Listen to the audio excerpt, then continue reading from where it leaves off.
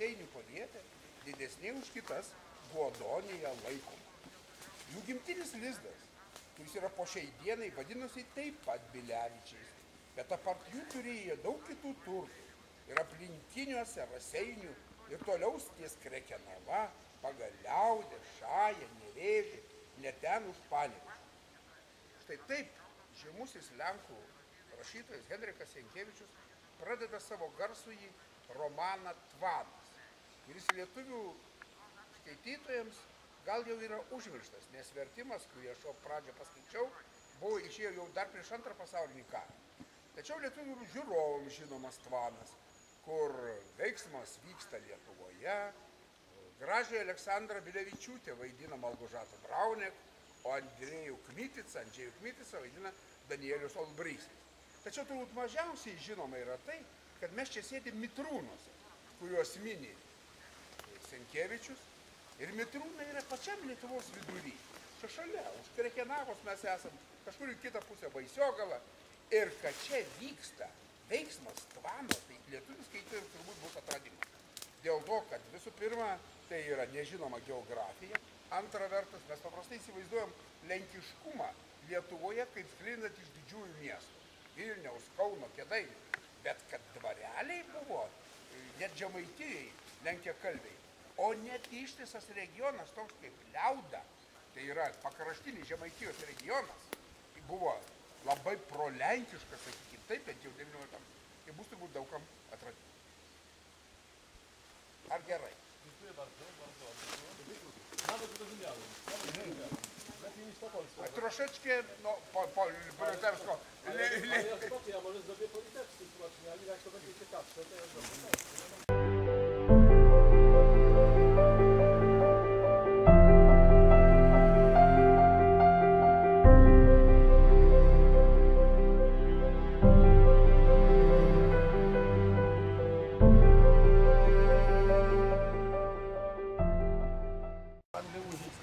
Przez przypadkowych właścicieli do lat 80., tak jak pan wspomniał, tutaj jeszcze ktoś mieszkał. O ile wiem, to, czy raczej na pewno to wiem, był kryty miedzianą blachą od początku powstania, ponieważ miedziana blacha podobała się jakiemuś tutejszemu dygnitarzowi, a budował sobie dom, to zdjął po prostu blachę. W momencie jak budynek blach i dachu nie ma, no to zaczyna się lać woda i wtedy degradacja postępuje bardzo szybko. Więc to, co zostało z dworu nazywanego Pałacem Przewickim, no to Państwo widzą w tej chwili. Pałac, dwór był otoczony krajobrazowym parkiem o założeniu alejowo-stawowym, były dwa zbiorniki wodne, były nasadzenia roślin, krzewów i drzew przywożonych z różnych szkółek. O wielkości człowieka, chociaż jesteśmy tymi, którzy wiemy o jednym.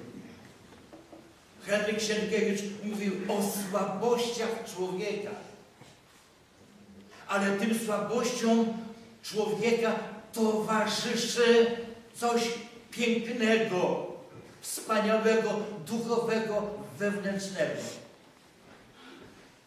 Henryk Sienkiewicz jest tym, który pokazuje, ciągle pokazuje, że człowiek słaby, grzeszny z chwilą, kiedy zreflektuje się nad tym, co robi, kiedy się nawróci, kiedy da sobie szansę przemiany wewnętrznej, jest tym, który odnosi zwycięstwo, staje się wspaniały, staje się wielki.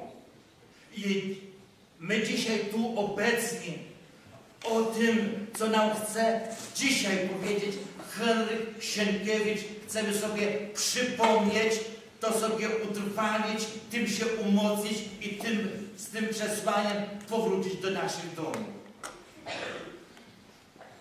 Henryk Sienkiewicz powiedział nam w powieści po to, że może się zdarzyć, że sprawy ważne zaprzedadzą, zdradzą, odstąpią nawet najbliżsi, ci, po których się czegoś takiego nie spodziewamy.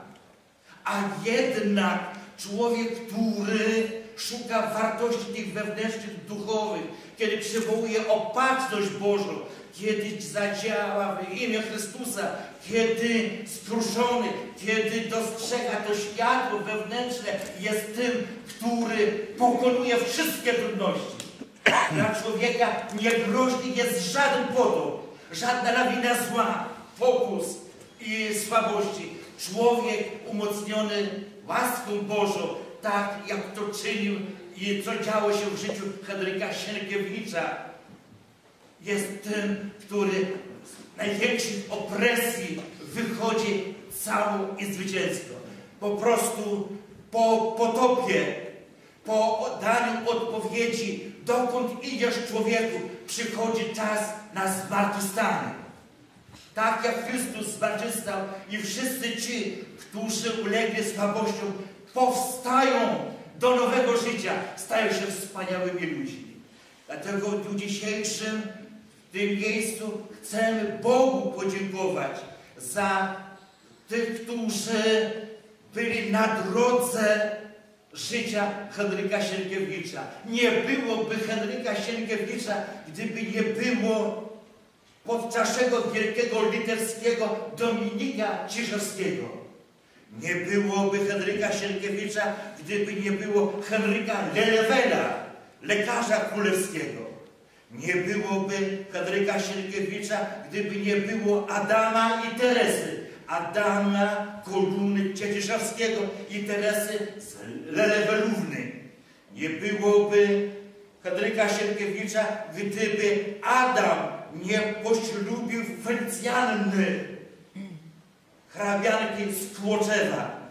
Nie byłoby Henryka Sienkiewicza, gdyby Stefania nie poślubiła Józefa Sienkiewicza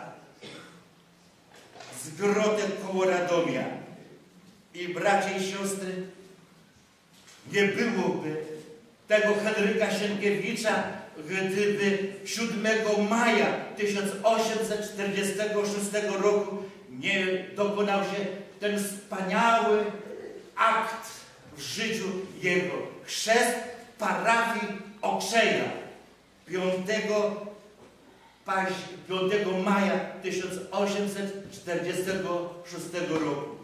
W dniu dzisiejszym zgromadzeni jesteśmy po to, aby Bogu podziękować za życie Henryka Sienkiewicza i wszystkich jego członków rodziny, tych, o których przynajmniej wspomniałem. A ta tablica, która będzie otwarta, niech nam przypomnie i niech przypomina wszystkim, którzy będą obok niej przechodzić.